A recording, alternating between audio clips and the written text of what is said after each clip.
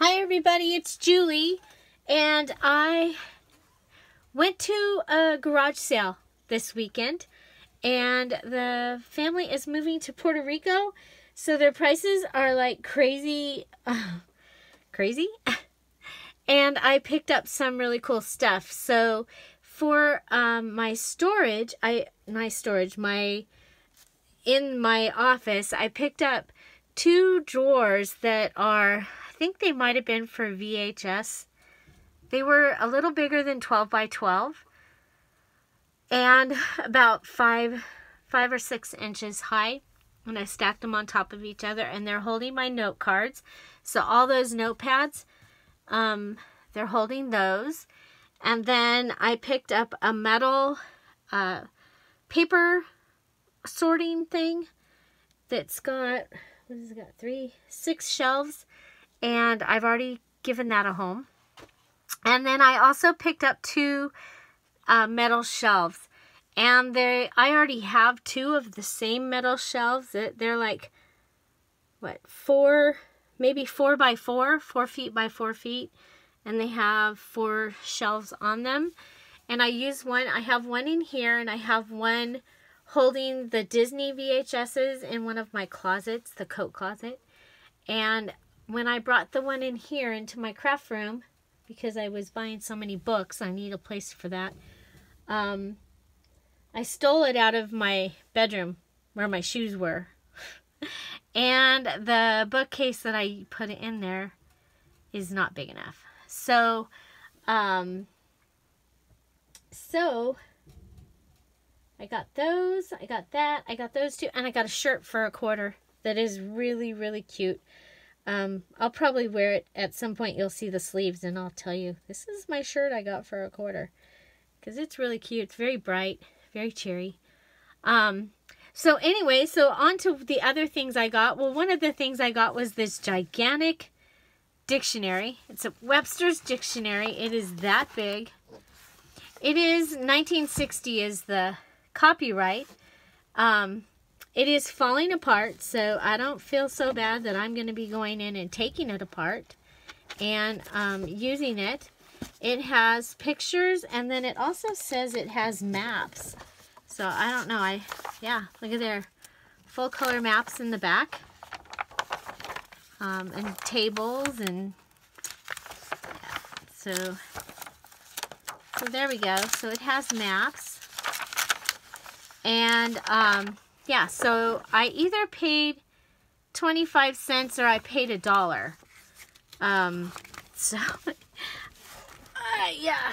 So I was like, yeah, I'll take that. And then she had, where did it go? It's behind me. This atlas. It's from 1935. And it also is falling apart. And it has great maps. It has maps of all the states. Well, all the states that we had at the time. And and then the world. And then where oats are grown, and sheep, and swine, and cattle, farm animals. So this potatoes, cotton, tobacco. Got coffee. There's one for coffee. Could put it in a coffee book, right? Yeah, since it's from 1935, I can't copy those. So gold and silver, value of crops, value of forest products, production of wealth, population density, water power. Pretty cool. So, look at that. Cities and towns of the world. Lake Erie. Cincinnati. I like those. I like these maps. I like a lot. Boston. Anyway, so this is an atlas. And, I think that this will be fun to be able to use. And it is vintage. So I do have some vintage kits that I'm putting together. So I really want the stuff to actually be vintage. This is a, what is it? Poems of Longfellow. It's old, but it doesn't say, it doesn't have a date. It just says manufactured. Let's see. Prelude. See if maybe after. Yeah, nope.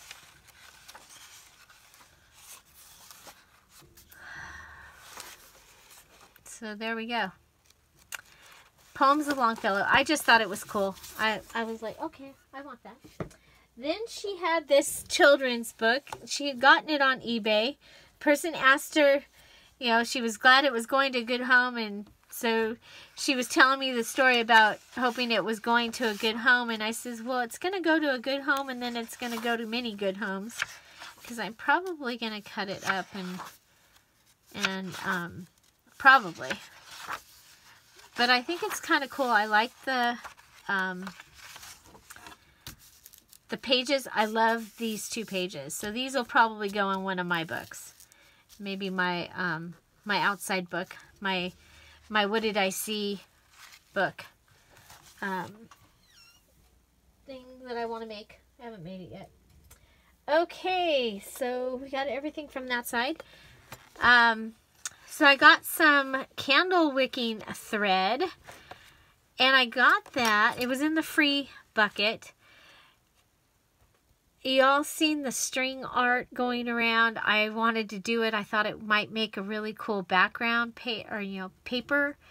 background paper for junk journal, or even a flip book or scrapbook page.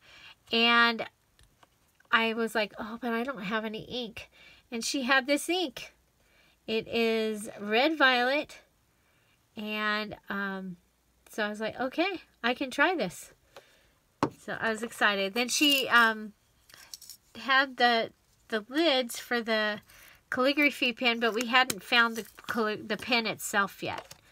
So a pink measuring tape, also in the free thing, and some glitter, because, you know, if you are a sparkly person, you just can't have enough glitter. So, what else? Oh, and one more book. There was a hymnal from 1982. And when there's a hymnal, I like to get them because when I make my special order, like if somebody orders a prayer journal, I like to put their favorite song in it if I can. And that's usually where I'm going to find it, is in a hymnal.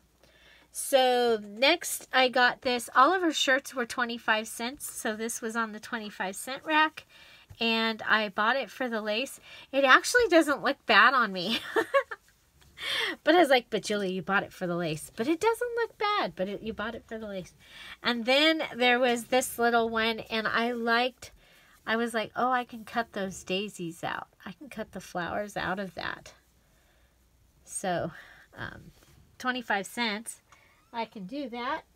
And then, Mary Kay box. These are awesome. Okay, so, I told her what I was doing with all this stuff.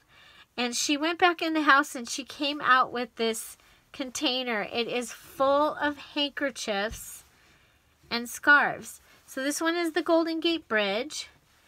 This one's definitely vintage. This one's silk, embroidered. Just a really pretty cotton handkerchief. A silky one. This one has Lily of the Valley on it. And look at, on the main one, it has a piece that is separate.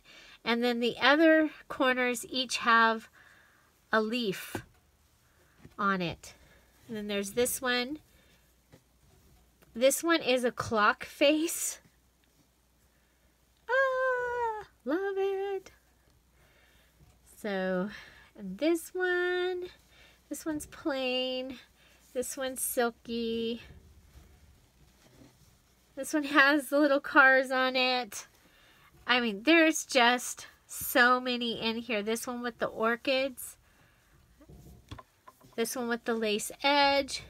This one with the lace edge and the cutout in it, and then you come over here and there's a cabin one, and these pretty flowers. I just couldn't believe this. And a white one, and then a whole bunch of these pretty little cotton ones. There's another, I think this is Golden Gate Bridge again. Look at these. Ah, yeah. I mean, it's like I want to just go make something. Look at that lace. And another one that has Lily of the Valley. Blue. And the pink.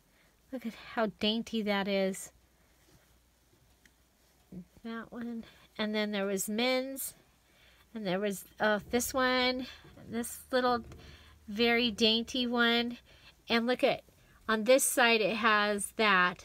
And then on this side it has the circle with the little piece. Oh!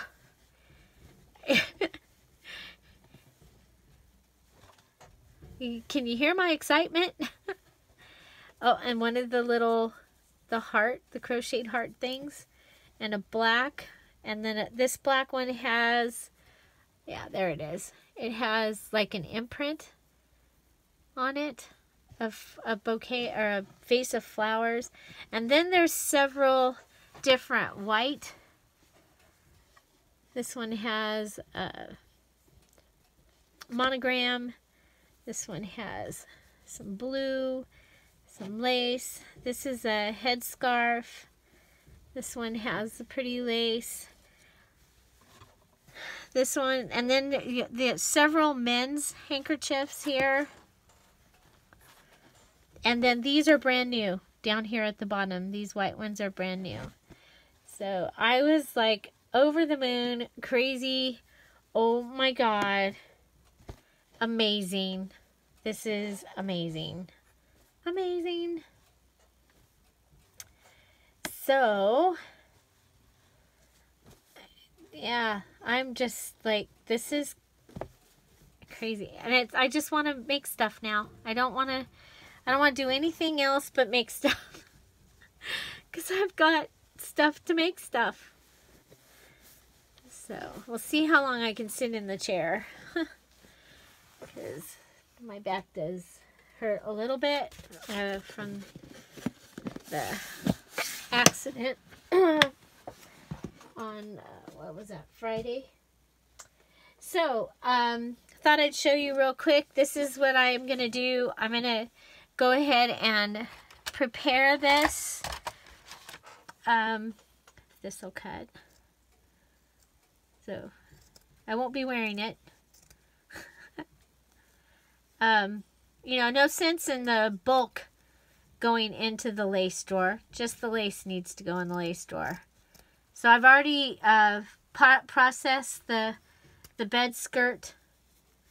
It was an easy one. I started out cutting it, and I was like, I wonder if it's straight on the selvage, and it was. And I was able to rip it. And so, of course, that was much faster.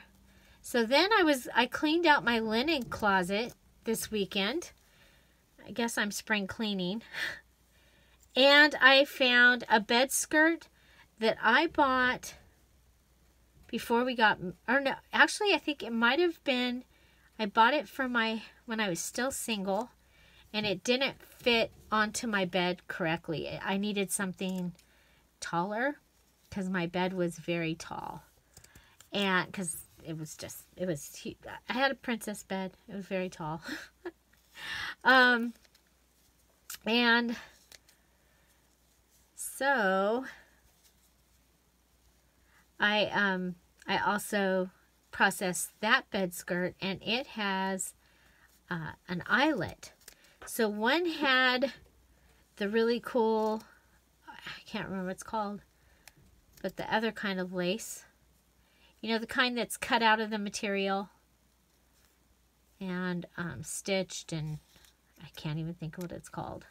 I know what it is, but I cannot think.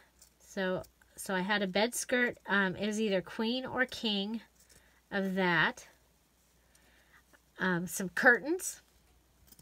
There was a set of curtains that had a couple stains in it. I think that was from the estate sale that I went to last October. So all that is processed, and in my new lace place, I had a drawer that I was keeping 12 by 12 paper pads in, and they were too heavy for the drawer.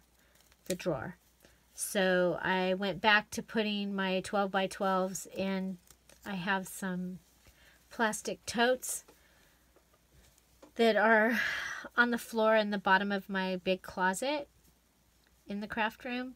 And so the 12 by 12 pads have gone back there. I thought that just since that drawer was closer to my working area that I would use it. But, you know, how hard is it to go over to the closet? It's not that hard. And I couldn't open the drawer sitting in the chair anyway. It's bad for my back, so I'm just cutting along. I'm going to cut all of the lace out. On this particular one, I'm not going to do anything fancy. I'm not going to go and do the cutting of, I'm not going to cut it up yet because I don't know how I want to use it. This was really cool because there was no stains in it. So you know, look for quarter shirts that are lace, that are amazing and ready to be cut up. And you know how much you'd pay if you, at the Goodwill, in our Goodwills, this would be $3.99, this shirt.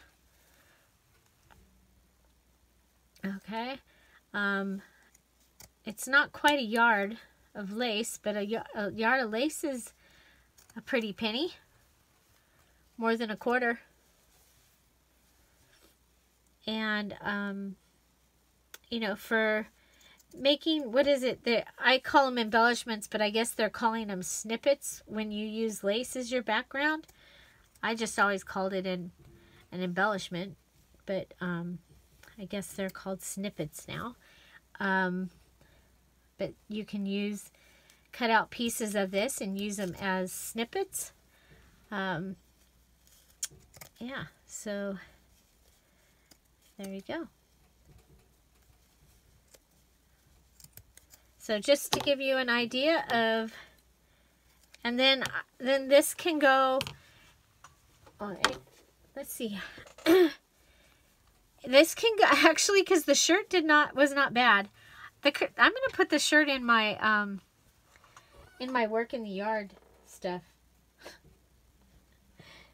Probably. So I got this piece. And I can see it, you know, being cut and being a border. Like this piece, you can cut along here because this is sewn. And it could go on the edge of a book. Wouldn't it be pretty?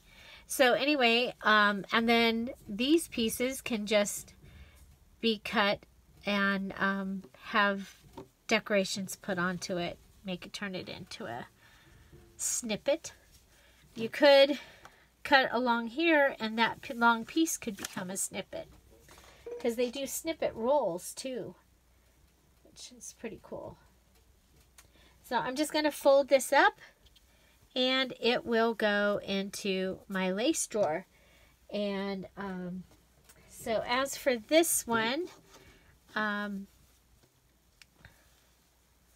was tempted to keep the pattern of it because the shoulders and the way that the sleeves were looks really good on me, but it's not something I would wear. So, let's see. So cutting this, I would cut along where the seams are. And seams from lace, you can actually, if you cut both sides of the seam, like this, this makes a good little, well, if it didn't have that tag thing there. Well, even with the tag. Like a topper for a tag. And you can just use your seams from your lace. And then we'll just... So again, to process it, I would just cut it at all the seams and have it, and then fold it up, and, you know, unless I'm using it right away, but I would fold it up and put it in my lace drawer. Now, to process this further, I might go and just cut the flowers out, like I just did with a tablecloth on the way to my mom and dad's. When we went for Mother's Day, I processed a tablecloth in the car. My husband's like, "What are you doing?" Like, "I'm cutting flowers out of this tablecloth." So there you would have a little flower, and you could put it, and then you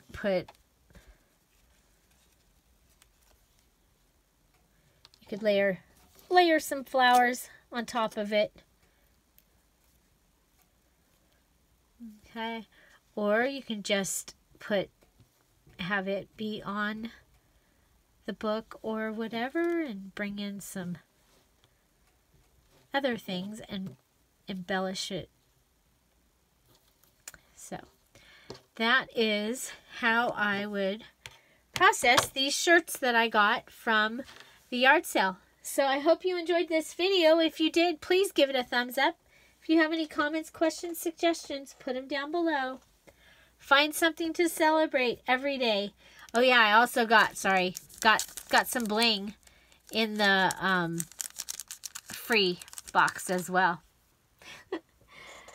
Find something to celebrate every day. Don't forget to subscribe. Have a great day. Bye.